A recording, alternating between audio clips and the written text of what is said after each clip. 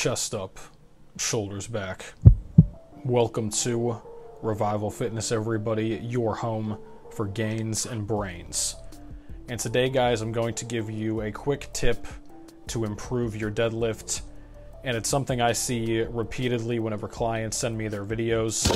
And I've recorded myself and I've done it too. I don't think anybody's immune to this because it's a very subtle cue I think a lot of people need to improve on. So make sure before you pull that you have elasticity in the hamstrings, you have a hip hinge pattern, you're pushing your butt backwards.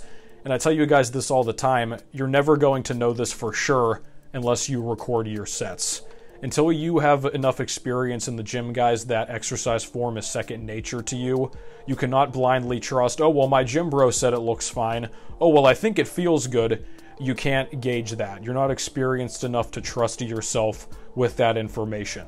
So make sure you guys are recording your sets, and the side view of an exercise oftentimes tells more of a story than the front or back view can. The reason for that being you get to see the entire bar path if you frame it correctly and if you film directly from the side. And that's what's gonna lead into the tip for this video.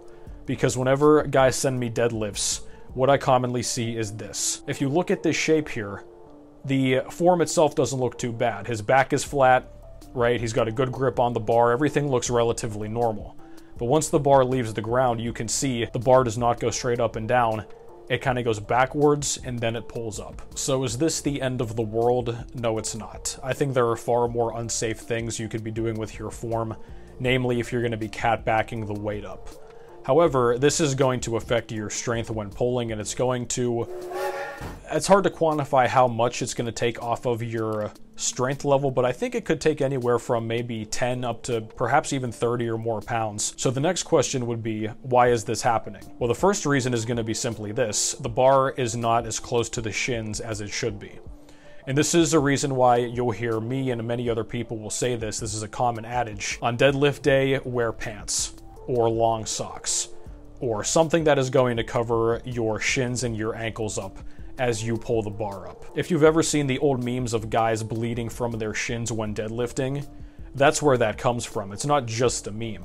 And even myself, whenever I'm wearing long pants, oftentimes I will have little kind of indents in my shins because I have the bar so close to them, kind of pushing into them before I pull off the ground.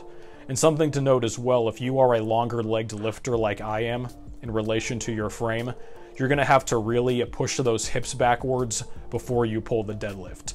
That's one of the biggest things. Guys like to assume more of a squat position whenever they deadlift. Their knees are kind of forward. So in addition to pushing the bar closer to your shins, something else to consider too, this is very overlooked in many cases, you need to tighten your lats and kind of push them down into the bar.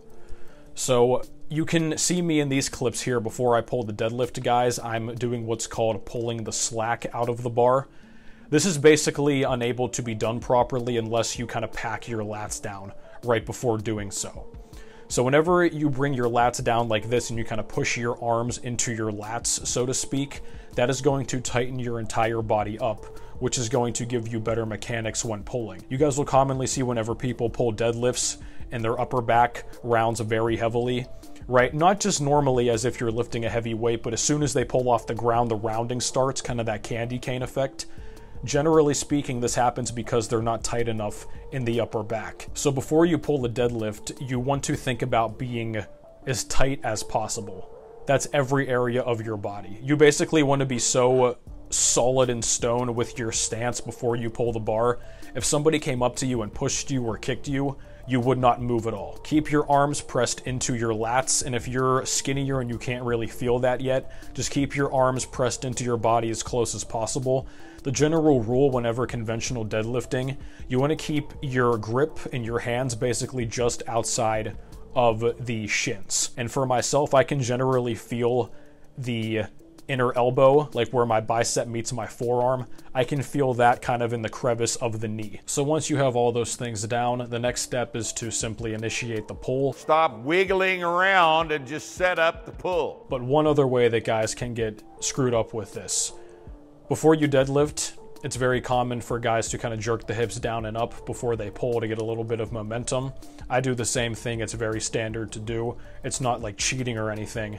However, A lot of times whenever guys will do this little hip jerk before they pull the bar off the ground, they will squat a little bit too much. You're going to just dip your hips ever so slightly. It's not like you're going to squat down, then pull back up.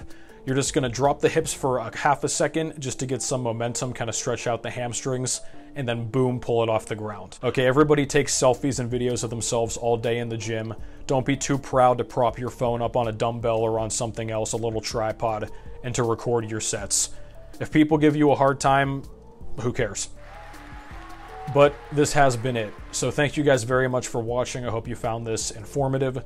Thank you as always to the Patreon supporters and the channel members. Hit me up in the links down below for custom programs, online coaching, and consultations for your own training. And I will catch you guys next time.